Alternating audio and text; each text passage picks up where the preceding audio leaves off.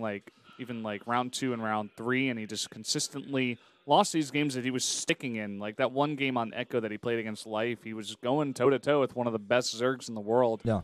And, you know, eventually he just lost. He just kind of couldn't handle it once it got too late. But he was going toe-to-toe. He's definitely still got the skills. But for sure. I feel like KeeN in general is a player that has the mentality to win a game where he's behind. He has a mentality to win a game where he's ahead or even. He has so many different builds he can use. He's a great player for Pro League versus individual leagues because he's really great at best-of-1 type games.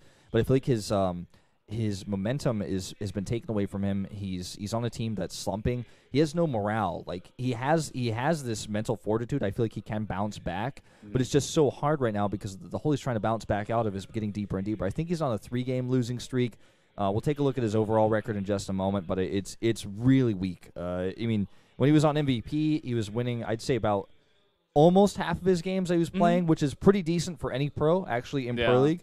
But the KeeN that we're seeing on Prime looks like a broken man. It's just not the KeeN we've come to love. Him and Yoda, man, these two sad Terrans right now. Just, I don't know. I think it definitely has a lot to do with the team environment, as you said, especially with Yoda. He was like the one guy who was actually winning. Even Creator was losing in the beginning of round 1, and Yoda was just like, well, you know, team house environment is terrible. I'm the only one that's winning. Nobody cares. We can't win a game of Pro League anyway. Yeah. So it just doesn't matter. I have to actually which is the worst feeling. Right. I have to like for those of you who are new to StarCraft 2, you start watching maybe in the post-Kespa era, right? Before if you start watching after like Wings of Liberty ended, after MVP and ST stepped down as the king and king of StarCraft 2 with their Era 4 Kings. titles. Yeah. Like a bipartisan sort of thing.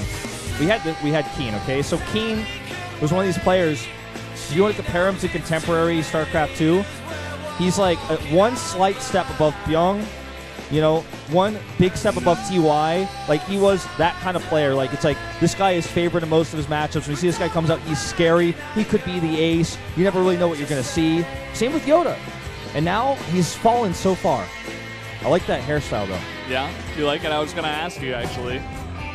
Rogue going with the same hairstyle, but he's still got the same great song. I was actually listening to this yesterday. 13-6 was known as being the Pro League sniper because he seemed to fail consistently in individual leagues, not get too far along. Kind of these big series when he gets behind, just couldn't hold it together. But in Pro League, he'd come out every single day, and he was on a big streak there around round 2, round 3, and along with a bunch of his other, big hitters on JIN, not doing so good in the beginning of round 4. But now his win rate is insane. He isn't up there at the very top, but he's like 13-7. That's really, really impressive of a win rate. For sure. Well, getting into game number 2 here, KeeN versus Rogue on Echo. Let's jump into it right now.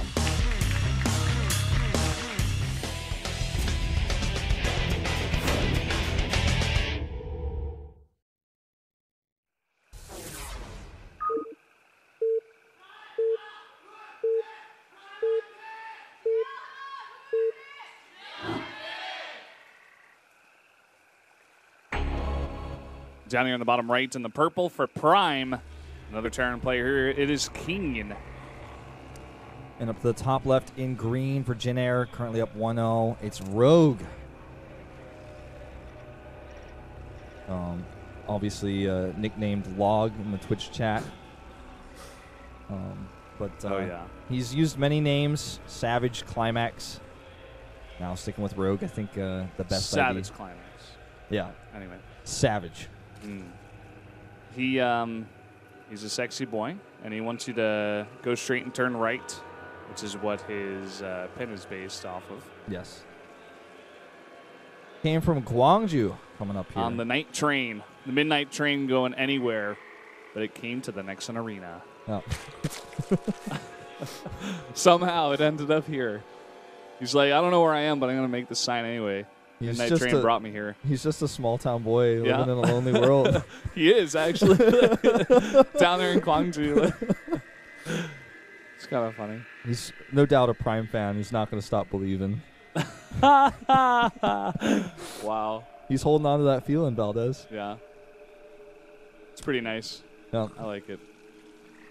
Now, I want to ask you a question. Do you think KeeN's going to go mech on this map? No, because KeeN almost never goes mech. Yeah. He's a bio player through and through. I'm actually surprised to see him go CC first on this map, though. I was when I was looking at the predictions, I'm like, it's Echo TVZ, you know, and immediately I'm like, okay, who's the Terran? Oh, it's KeeN. Well, he's not going to go mech. Unless he's been practicing his mech style with the recent resurgence of these mech plays from Innovation on maps such as Echo or Terraform. Yeah. Coda seen it a few but times. I don't think he's that kind of player. The CC first is suspicious because it does kind of, it slows down pressure, and KeeN is all about early aggression, early pressure. Rogue will respond to this with a double hatch before pool, so that's a worthwhile scout, 100% there for him here. Yeah, great scout. Even delayed that CC a bit, so it was just annoying for some SCVs to be pulled. We saw 2 mech players lose recently. A lot of people are saying that mech is really strong right now. I noticed when I was streaming yesterday, I had like a ton of people in my chat asking me about that. Wolf, do you think mech's too strong? What about mech? Oh, Koreans say, or are the Koreans saying mech is too strong? No, not really. It's just more viable. And It's just innovation, actually, I feel. We saw Bravo in reality come out and just get bopped by 2 Zergs that were just straight up better than them, is what I felt. The maps weren't as ideal. They did it on Iron Fortress and Coda, which are not Echo and Terraform. Funny how that works. So I would love to see more players try to do it on these 2 maps and see if they can try to abuse it, because mech, especially on this map, like the 4th base, you can't get in there. It's just not happening. Like no. So. Let's see if he takes a fast 3rd CC after this, because that would possibly be the most un-KeeN-like thing we've ever seen. Because he hasn't taken a second gas. Okay, he's doing it just now as I say that. This is the timing He's for like, it. oh, sorry. I was a bit late on that. Yeah. Now, you were a little bit late, but it's fine. It's okay, KeeN. So, perhaps Banshee. And he is doing a good job of delaying, or not delaying, but denying the Overlord scouts so far. Yeah. Rogue going pretty greedy back at home, only taking his gases now, getting out a lot of queens, trying to get that creep out very early. Took his 3 bases very early as well with that scout, as you were mentioning. Going to be in a pretty good place coming into the mid-game here, as long as he doesn't take too much damage from the harass from KeeN. Cooling tower is going to go down here. It's going to make it a lot more difficult to actually Hellion harass. It's one of the things you can do when your opponent goes CC first. The Hellions are so late that you can get that cooling tower easy with just 4 lings. You're able to clear that up, slow down that pressure. Good scout here on the starport. Oh, he's even going to save the Overlord. Really nice. Didn't see the tech lab, but saw that Barracks was building something, so pretty reasonable to assume that it was a tech lab. But you can see the Barracks is actually adding something. You just couldn't see what the add-on was. So. Ooh, and he's not going to switch it just yet. He's going to make a medevac first. Perhaps just a fast sim with this. Yep. Okay, starting to look more like KeeN. That's the KeeN I know. Hellions and aggression. That's what it's all about. Hellions, Widowmine drop possibly here. And the first 2 Hellions going to come over here. See the rocks have been knocked down. That cooling tower. Only now is the creep really getting in the middle there, but he does already have his queens in position, so Hellions not going to find much. Going to have to wait a little bit later to get any kind of harass done here for KeeN. No, this Overlord's actually going to get sacked to see if he's going Banshees or not. I don't think he actually got to see. Yeah, that Overlord was very weak. I don't believe so. No vision on the starport. He didn't even have vision of it finishing, so he has no idea. Well, he's going to put down 2 safe spores regardless. See how much he can defend against this. And it is, a very similar build to the last one. Actually, that Widowmine drop, Hellions in the front. Yep. 3rd gas being taken here. 4 Barracks, though, obviously with the stem. Just going to be for those upgrades, it looks like. Perhaps a heavy Marauder style. Drop coming in now, but already units in position. Spore Crawler as well. Yeah, this is going to get shut down hard. He better not even unload those. Yeah. Get out of there. He could have tried like Yoda, but probably would have met about the same fate. And Rogue just in a good spot here. I mean, he shut down all the aggression.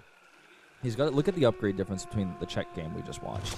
Staying even with upgrades, in fact, ahead, arguably, because he's getting both at the same time. Look at his splits against the Widowmines. Ooh, that one wasn't the best. Ooh. Yeah, he was trying to split those 2 lings above the first Widowmine there, but They actually both got hit, so the second one got to hit the drones. But he's got free reign to spread his creep, so that means he can actually drone while he's getting upgrades, while he's getting his lair. So he can start bailing speed in just a second. He could probably even get a Spire first, to be totally honest. That's how comfortable he should probably feel right now. And if Spire's going up first, he knows that KeeN isn't moving out to be aggressive because he committed a lot to this early drop that did nothing. So his barracks are late, his parade push, his aggression on the ground is late. A lot of overlords going down here, actually, though, to this Viking. Yeah, the Bolt Viking getting those kills. Already up to 2, going to get 3. Not pulling back the overlords in time was Rogue. Can happen, though. 3 is, it's not bad. He still has that one actually behind the third base, so he did see the exact timing of that coming down. Knew it wasn't any kind of weird 2-base follow-up. Knew that KeeN was transitioning as well, so as you said, total freedom given to Rogue here. He also saw, and this is really important that you point this out, he also saw the command center being like built on the low ground, which means that KeeN is definitely not even considering aggression. So, see a big cancel on all those tumors as this attack comes in. This is going to be KeeN's first move onto the creep. Bailing speed is not done yet, but 1-1 is nearly done, and KeeN only has a +1 attack. And it's going to take a while, you know, with all this creep that has been spread by those early creep queens, getting it out super early. Rogue's great start is just going to help him against any kind of push. Like, you see KeeN goes on the creep there, and he's like, well, can't really do much. Rogue is buying so much time for that later bailing speed to come down, and he's going to have a bunch of bailings as well. Notice the creep spread style here for Rogue, how it differs, how it's better than what we saw from Czech. It's just simply thickness isn't as important as the actual coverage that you get. He covers all directions, all sides of the ramp. There's no moment where KeeN can scan and go, oh, this is the best way to attack here. I was going to see this fourth base is completed, but not saturated. Yeah. It may trigger him to try to punish that or at least do some damage. Makes him feel a little bit less concerned about it at the same time, because at least it's not like, okay, I have to do something about this right now. This has been up for a while. It's like, oh, okay, I need to do something about this soon. This is not an immediate, huge concern. Okay, these Hellions are going to get caught here, but it's going to give this Bio a big time to spread. He's got a ton of Marines up there with just +1 attack. Up the ramp there, Rogue not able to see it. But another nice scan going to come down here, clean up all the creep outside that fourth base, and he should be able to get his Widow Mines into a pretty good position. Oh, the Widow Mines need to get hits off, and they don't really. And that's a ton more bailings about the Morph. Let's see if Rogue has them in time. Okay. Let's see the splits. The splits are really nice here, but I just don't think he's got enough bio, not enough stuff back here. He only had 1 Widow Mine. Yeah. Not really enough. Yeah, that was just on creep, way too many speed banes. So he's going to kill the entire ground army here. In fact, the medevacs are a bit vulnerable. Oh, look at that, drawing the Widow Mine hit into those Marines. So many mutas here. Oh, that Widow Mine, oh boy, just recharged, but not able to get that hit off. 2-2 upgrades massively ahead here for Rogue. He just needs to hold on to his bases. If he can hold on to this fourth base for just a little bit longer, the Mutalisk count is starting to get out of control. He already has 7 on the map. 6 more about to pop out. They'll put him at 13. He's triggering these Widow Mines preemptively really well. Look at that. Sends even 1 more Zergling to trigger this so he can actually push this back and chase with his Mutalisk. KeeN can't let that happen. He's got to have his Marines around, and he knows it. He's got to back off. And meanwhile, Rogue just sitting on 80 drones, 4 bases, fantastic economy, really great creep. And as you said, the upgrade lead, there's probably not one single place that Rogue is behind him right now. Yeah. I mean, quite literally, he's replaced the creep, some of it in the middle of the map that was killed earlier. So his creep is still being pushed across the map. This is his weakest point in creep. That's the least important point on the map right now because he's not taking a 5th anytime soon as he is dealing with this pressure. But, you know, he's poised to replace the creep in the middle, continue pushing that. He's already replaced the creep on the left side of the map. Changelings being dropped. The activeness of these mutas, too. Shutting down the drop before it even gets close to the base of Rogue. Like, those Widow Mines never even have a chance to get burrowed at all. Look at this. Yeah, look at this. Way out of position KeeN is. Supply depot down here. He's going to pull the entire army back. Rogue just buying more and more time here. Oh, God. KeeN is just falling apart here, man. He didn't raise the depot to his main base. He had so much time to do so. Speedlings are killing SCVs in high quantity. This should never be happening at this stage of the game, even if your army's out of position. You got to raise those depots, mineral lock them away, and send your army back. It should not be this slow. It should not be this late. You should never have lings in your main base, your natural, and your third base. Like, when you have walls up, that should never happen. Yeah, there should have at least have been some kind of bunker set up or some kind of Sim City at the third base. Also, as you said, supply depots just not being raised, causing havoc in the main and the natural. what we're seeing here is KeeN just kind of falling apart to one of these really fantastic best-of-1 macro Zergs and Rogue. And Rogue is just playing it so well. He was given all the freedom in the world very early on in the game, and he's going to run away with this one, man. With nearly 80 drones, in fact, soon to be 83, he doesn't even need a 5th base. Like, he could take one fairly soon if he wants to, but I think he just wants to keep taking engagements because the creep spread is still decent. He can reinforce units quickly. After he takes one more fight, he'll probably take that 5th. But look how many Lings and Banelings he's able to afford. He's hitting all of his injects. There's constant restreams of reinforcements. Now, KeeN is about to hit 2-2, which will finally put him up even up on upgrades. He actually starts a +3 attack as well. So that's something he's got for taking these engagements, but he's constantly being outmaneuvered by these Mutalisks. There's no turret here in the natural. He either had one and it got killed and he never remade it, or he just never made one at all. And I think it might be the latter on that one. I think you're right. Yeah. You know, maybe just forgetting it in the heat of the moment. Look at how many Banelings are rolling. Oh my god. Well, that is a game changer. And now with 2-2 upgrades, he can end a second incredible Widowmine hit. Unbelievable. Widowmines winning that fight there for KeeN. I think Rogue is just saying, okay, get out of my game. Like, I am just so far ahead. But, you know, overconfident moves can definitely get KeeN straight back into this game. Widowmines are very powerful if you group up your units. He still has 20 Banelings left over, and he made 62 Lings instantly remax using all of his larvae. And still KeeN cannot deal with these Mutalisks. Those Marines are all in the red. They stim too many times. He can actually kill them, kill the medevacs, force these units to retreat. If he actually has one ace these medevacs back, like I'm watching him do right now, he actually going to lose so many. The Widowmine hits in this game are so good, but it just doesn't matter. It's the saddest thing. If he was paying more attention to his Mutalisks in that fight as well, he could have gotten like 4 medevacs for free. Unfortunately, wasn't. He's going to get this Viking for free, though, and just retreat. I mean, this has depleted the larva quite significantly for Rogue. He's got so many hatcheries. He has that macro hatch. He's now taking a 5th base. Yeah, he's making 2 hatcheries at a time now. I think he's beginning to realize he's just like, oh, okay, I'm just going to take every base on the map. He's like, oh no, all my Banelings. I'll just remake them instantly. Those Widowmines have not been cleaned up. Yeah, it could be a massive hit on these Lings. We'll see if more hits come down. Units lost right now, 15,000 to 10,000. Obviously, Rogue with the 15,000 lost. It's just like the economy has been more than twice as good for Rogue, exactly. So it doesn't matter. Exactly. Okay, he's finally made a turret here. Yep. Going to help out with the defense a bit. KeeN is trying to take the 4th base now. And he's actually taking a pretty good engagement here. He does have +3 nearly finished. He's going to kill that hatch without a cancel. But too many Mutalisks here, and a retreat with the medevacs is going to be difficult. Kills the full medevac there as well. Yeah. KeeN has been doing something weird in this game as well. He made 2 engineering bays. Maybe one went down, but he's been slowly upgrading only 1 upgrade at a time. Got the +2 attack and then armor. Yeah. And now getting the +3 attack and hasn't begun armor yet. He's had the ability to afford it as well, and he does still have both E-bays. I just checked, so it's I guess he's just kind of messing up a little bit, or is in the heat of the moment trying to bait these Lings into that Widowmine. Does get it off. That Widowmine has 20 kills currently. Well, he survives, you know, he holds a 4th base, but I just feel like he's struggling so much to put any dents into Rogue. Yeah. I mean, Rogue has secured both of those bases he was trying to take. And he's got the other base here creeped up for KeeN. KeeN gets the planetary, of course, is going to extend it unless Rogue can like end it before it really gets up where he's got a great defense. But Rogue seems to be transitioning out of this kind of you know, lower tech style that that Zerg's used from time to time, this heavy Baneling style, not getting those creature upgrades, no hive.